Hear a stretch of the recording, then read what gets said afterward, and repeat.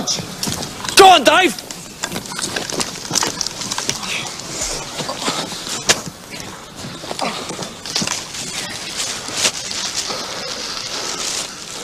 You're nicked.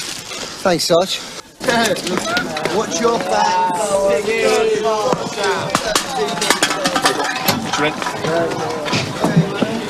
Tony, get rid of that lot, will you? Sarge.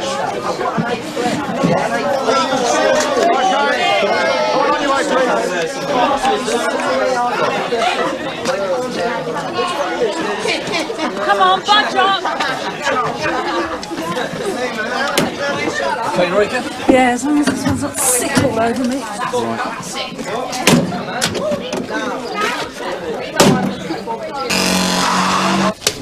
Right, take number 3 then.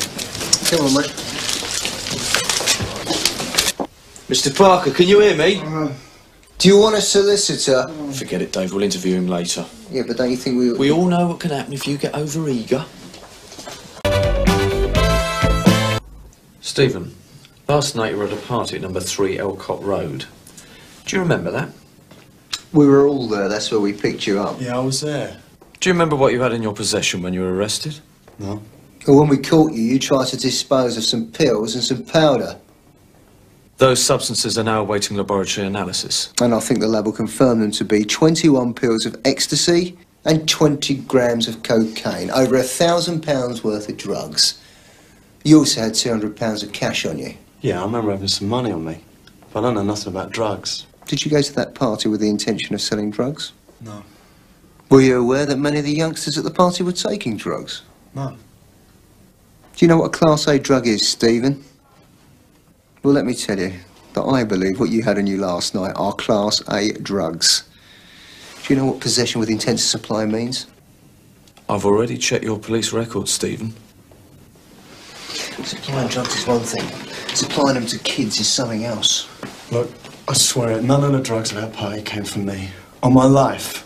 I don't deal to kids. I've never done it. I don't need to do it. Look at my record. So what were you doing there then, eh? Why weren't you at a proper rave? What were you doing hanging around at a kid's party? Eh? I was visiting my girlfriend. All right? She lives there.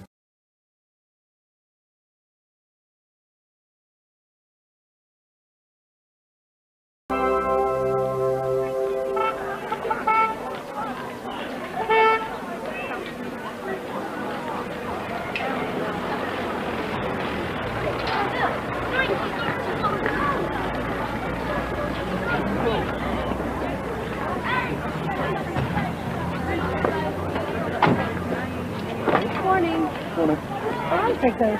Take a leg. Oh, thanks. There's one more. Where's the tent? Follow the sign.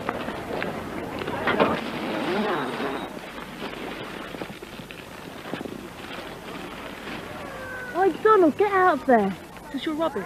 None of your business. This is a perfectly good sandwich. What did you throw it away for? It's a prawn sandwich past its sell-by date. I wouldn't eat it if I were you. But I haven't had any breakfast. Excuse me? Yes. This is the tent then? What did it look No, like? it's all right. Just brush your sore and it should be fine. How long have you been living in the tent? This is my first day. Not long. Do you want to sign my petition? What's it for? Stop the road being built through this field. There you go, just sign there. It's a shame to let it go to waste. Donald. You'll probably die of food poisoning. What kind of school is this? Don't worry, just sign your name. Right. Thanks. Oh, nearly forgot. Letter for you. Thanks. Here, you couldn't take him with you. I don't think so.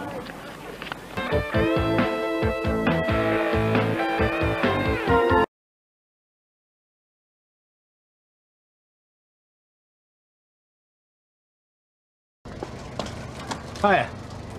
Yes, sir. Tony Langham, DC Line, Sunhill CID. All right, Tony. Turn the engine off.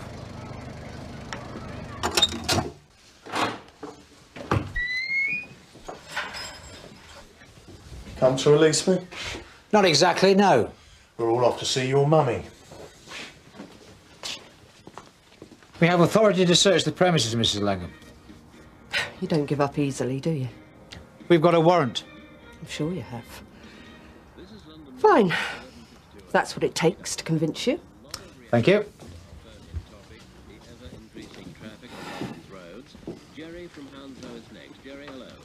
Do you want to, I'll take it downstairs.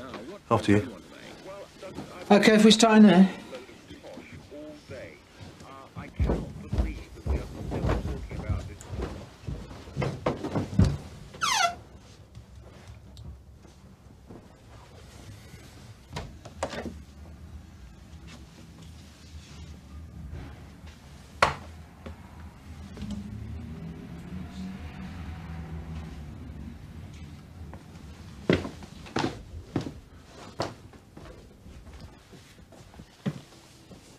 You ain't gonna search the whole lot, are you? Sure.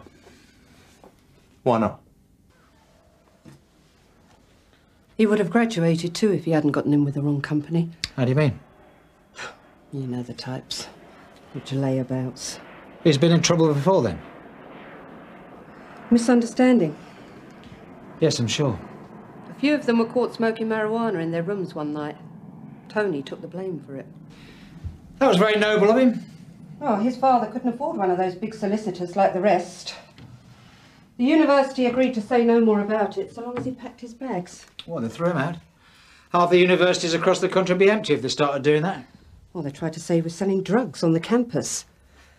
Like I said, it was a misunderstanding. They seem to follow your son around. You're all the same, aren't you? Person makes one mistake and they're branded. We've got a young lad back at the station who's paying for your son's mistakes right now.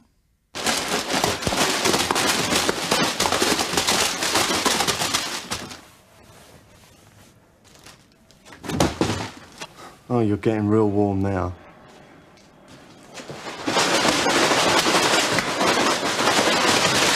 Oh, come on, Mrs. Langham. Paul came round here to do Tony a favour. Is that what he told you? He's got it in for Tony. You don't like Paul, do you? It's not a question of like. It's a question of family. Tony's not too keen on the business, is he? Well, it's not his thing, is it? What is his thing? He always wanted what I wanted. And what exactly was that? I wanted to get out of this dump. Don't you think Bob wanted that as well? I don't know what he wants anymore. Well, why don't you ask him? Nothing gets to Bob.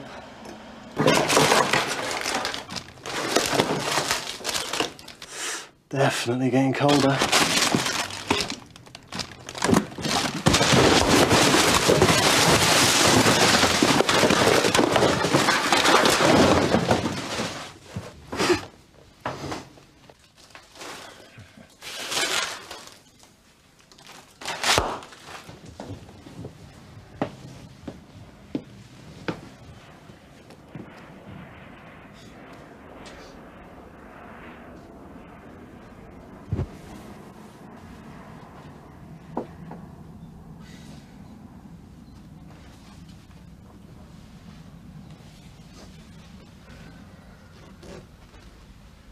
Your old mum looks after you pretty well, doesn't she?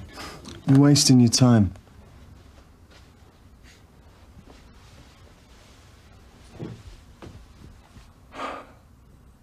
Yeah, it must be nice having somebody look after you like that. Hey?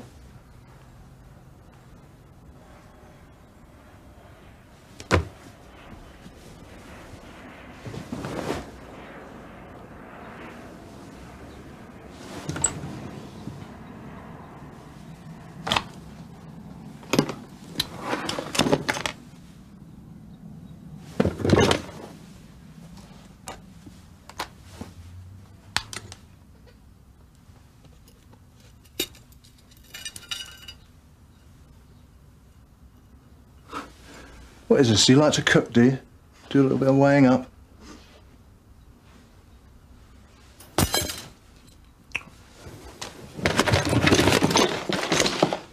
I don't believe this.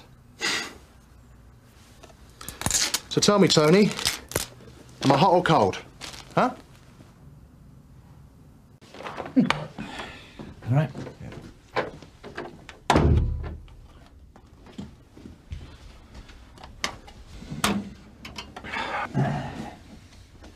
Right.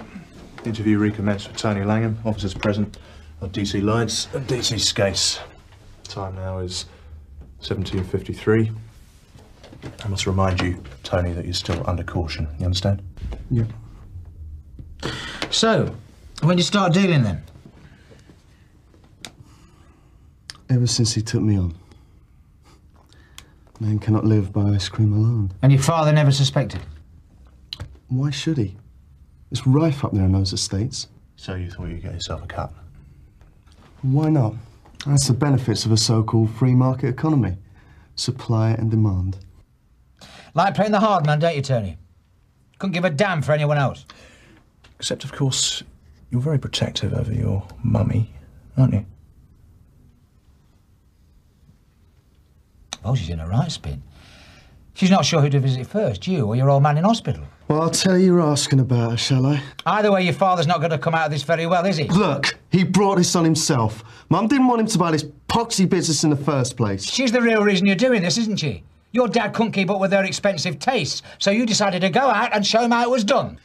I wanted more for myself than an ice cream van and a mortgage. It's just a question of knowing how to get it. No, Tony. It's all to do with family. Your mother said that. So what was all that aggro about between you and Dougie Griffiths today? He wants the estate all to himself. He likes to play the heavy. Griffiths threatening you, is he? He thinks he's a big man. He's got no brains, though. We undercut him. No one wants his stuff. So who'd you work with? Come on, Tony. Stop messing us around.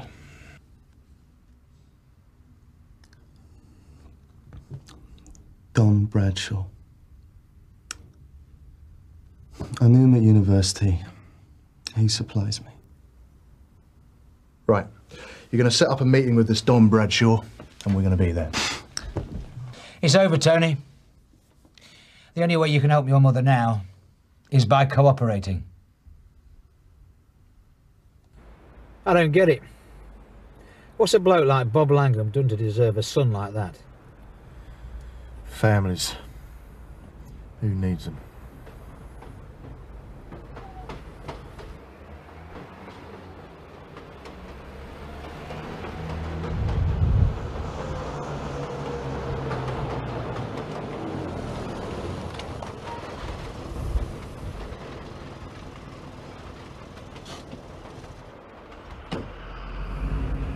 Okay, boys, we're in business.